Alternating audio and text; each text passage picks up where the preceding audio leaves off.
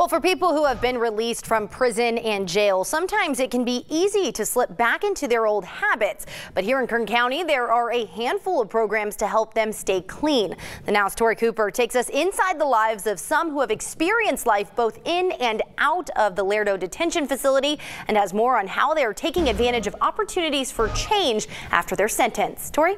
Jessica, both current and former inmates I spoke to said even though jail time isolation helped them sober up, it was the opportunities provided to them on the outside that helped keep them on track.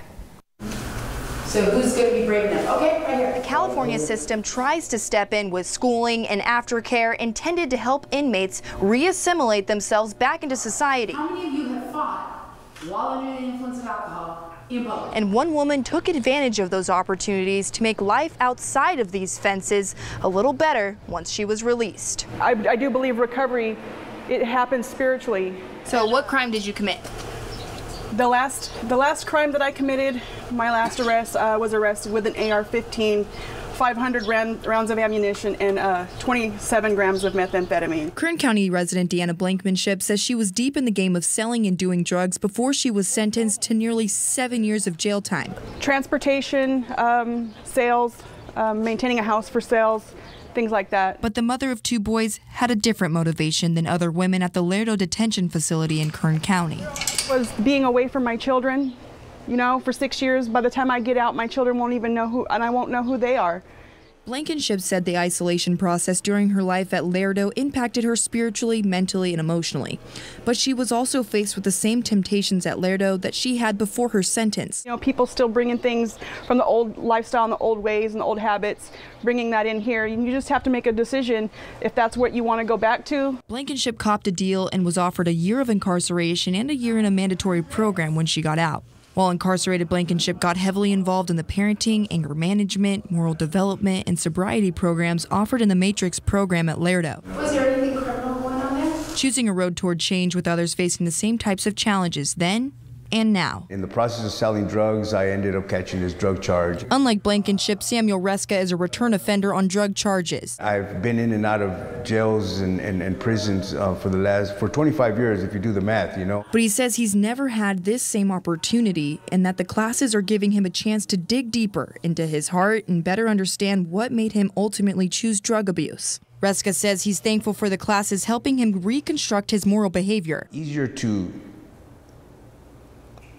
take a drink of beer or put some drugs in my system and not feel the emotions than it is to sit down and really feel and sort out your feelings and emotions, you know? The programs are voluntary for the majority of the inmates to attend throughout the year, except people under maximum security. Reska is currently serving out 2 years at Lerdo, but after he gets out, he says he plans to continue his aftercare through a sober living home. These homes of support are offered through the Sheriff's Office and the Community Corrections Partnership in Kern County. It connects inmates with proper programs to maintain their sobriety and reduce their chances of recidivism. And when Blankmanship made the commitment to continue her progress towards sobriety, that's when she was met with open arms by Lynn Huckabee, the executive director at the Freedom House program. And with willingness, we become teachable, and that's what Dina was.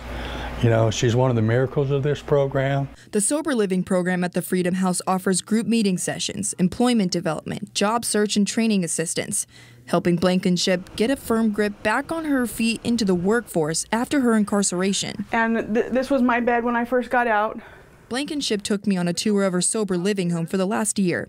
We looked back on some of her fondest memories and the people she shared it with. This is our wall where all of the participants and the clients that have been through here, each story, you know, all the things that we do. We go camping, we barbecue. Huckabee saw Blankenship's commitment to the Freedom House philosophy, so Huckabee did his best to help keep her on the right path. So what I had talked to her about doing is if you will go to school, I will sponsor you.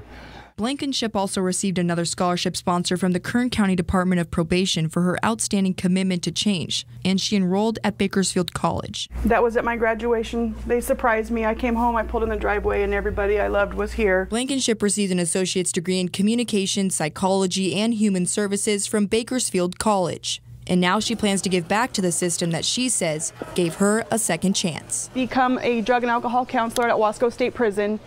continue on with my education. Leaving behind her past with hopes of inspiring others to walk in the same path that she chose after Lerdo. So that now that it's their turn to give back and do the same thing that I did, it's my turn to move on. And I'm being sent to help a new group of people now. Blankenship ended up landing the job as an alcohol counselor at the Wasco State Prison. She will be moving into another sober living home through the Freedom House program to help coach more women through their sobriety. Since incarceration, Blankenship also helped start a program at Bakersfield College called Free on the Outside to help establish a support system for formerly incarcerated students. And she is just a few classes shy of walking with a bachelor's degree. If you would like more information on the programs offered for formerly incarcerated people, visit our website, turn to23.com, and click on the Now tab. Chris?